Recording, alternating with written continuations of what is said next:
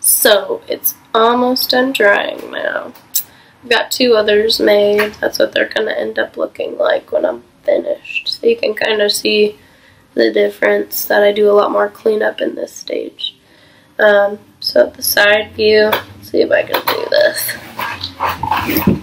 What I'm trying to do is just really like squeeze those 2 points down like that to create that diamond shape even more, and to elongate it a little bit more. Sometimes there'll be a weird chunk down there at the bottom, like a step or something that's not even with the rest of the body of the clay. So I just really want to get everything in a fluid motion, make it all even like that. Let's wiggle that up. I'm going to put my water bottle here. I'm going to place this on my water bottle, and this is taking place of my mug. I would be marring up that surface of my mug, and it's got all that nice blue on it, so I don't want to get any of this crap on there of the slip, extra slip that I don't need on there. So I am going to press it to the water bottle, and I'm really going to focus on these edges, because that's why I'm putting it on something round instead of a flat surface to finish, because I want these to be flush with a rounded surface. So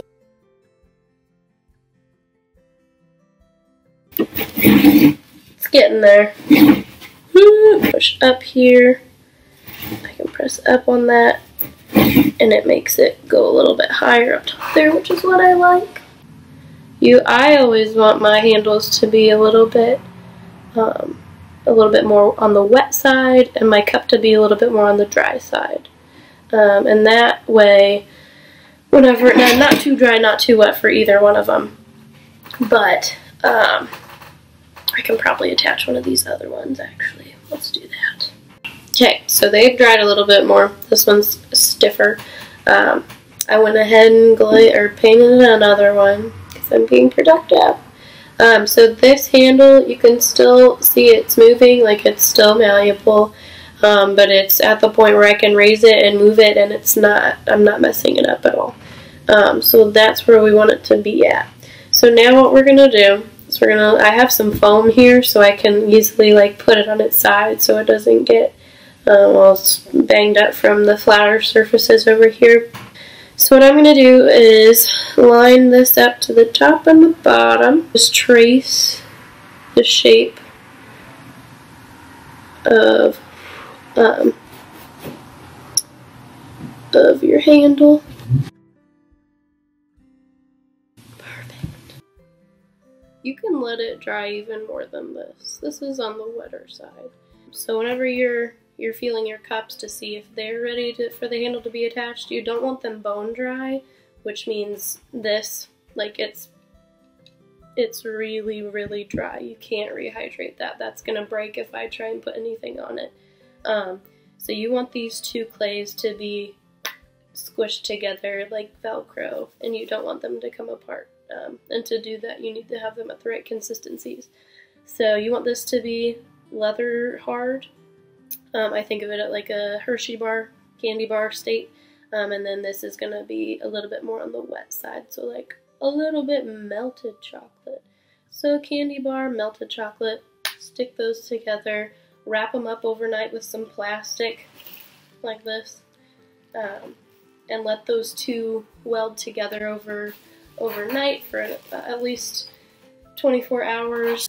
So now I have I don't know if you can see there's shapes right there, those diamond shapes that I traced. So now what I'm going to do is I'm going to scrape off the underglaze for the most part.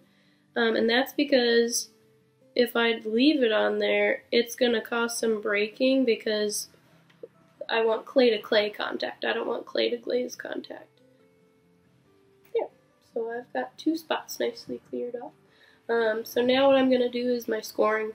I'm just going to go, and I'm creating that Velcro. Like I'm really just trying to get the burrs of the clay to stick up. And then I'm going to do the same thing to the handle. Okay, so now I've got both of those scored. not slipped. Okay, now what I'm gonna do is I'm gonna steal a little water out of this jar. I'm gonna use my paintbrush here, and I'm gonna add water to the dry side, my cup. My cup's gonna get some water. And then I wanna wait till it gets a little tacky before I combine the two surfaces. Alright. Set this back down. And I can reshape this the way I want it to be. I like how big and clunky that is. It feels like it's a solid handle. I'm gonna keep pushing this on, making sure everything's really stuck. It's pretty fun. You gotta look at it this way too. It's a little crooked. Now that I'm looking at it from this direction, you can kind of tell. Look at him, he's a little bit like that. Cool. I'm still squeezing down everything, making sure it's all flush to the cup. I'm gonna go back and adjust my shape a little. I really like when it's like lifted up a little bit, gives it a little bit of a shoulder on the cup.